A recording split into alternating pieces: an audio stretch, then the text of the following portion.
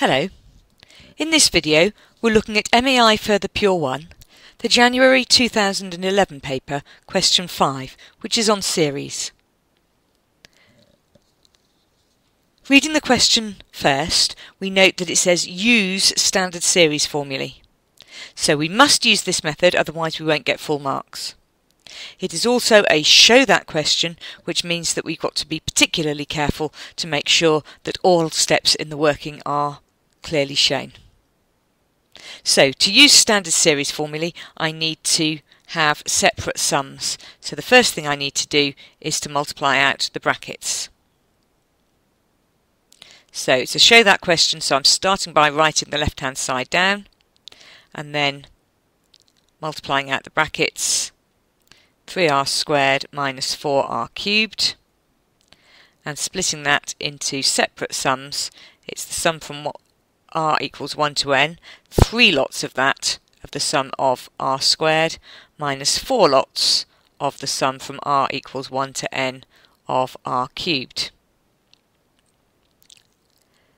So copying carefully from the formula book, that's 3 lots of 1/6 n plus 1 to n plus 1 minus 4/4 n squared n plus 1 squared.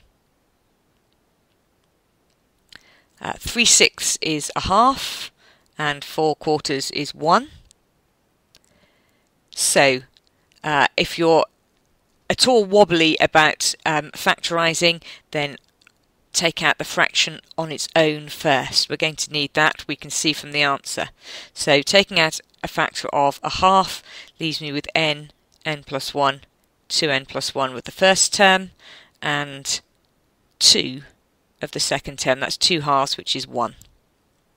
You don't have to show that as a separate line, but if you have a tendency to make mistakes, it's a good idea to do it as a separate line. Whatever you do, don't multiply out this second line of working here, because you'll end up with, in this case, a quartic to factorise, which is bad news. Take out factors, so we can see that both terms have a factor of n and a factor of n plus 1. In the first term, that just leaves me with 2n plus 1. And for the second term, that leaves me with 2n times n plus 1. I can't take out any more factors, so now I do need to multiply out what I've got in those square brackets. 2n plus 1 minus 2n squared minus 2n. And that gives me a half n plus 1, 1 minus 2n squared, as required. If when you get to the bottom you haven't got the given answer, then you know to look back and find your mistake. Don't just try and fudge it, because the examiner will spot that, but if you've lost a minus sign somewhere, track it back very, very carefully and make sure by double checking that you have actually got it correct. So there's a method mark for splitting it into separate sums, 2 sums. That may be implied by the next row, but it's always a good idea to write that out. Then there's appropriate use of at least one of those standard results and an accuracy mark if you have put them both correctly. There's then a method mark for an attempt to factorise both n and n plus 1.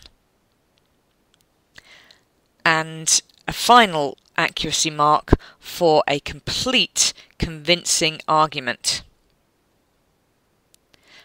And that's where you'll lose marks if you've done a bit of fudging, even if you've got the first lot of marks.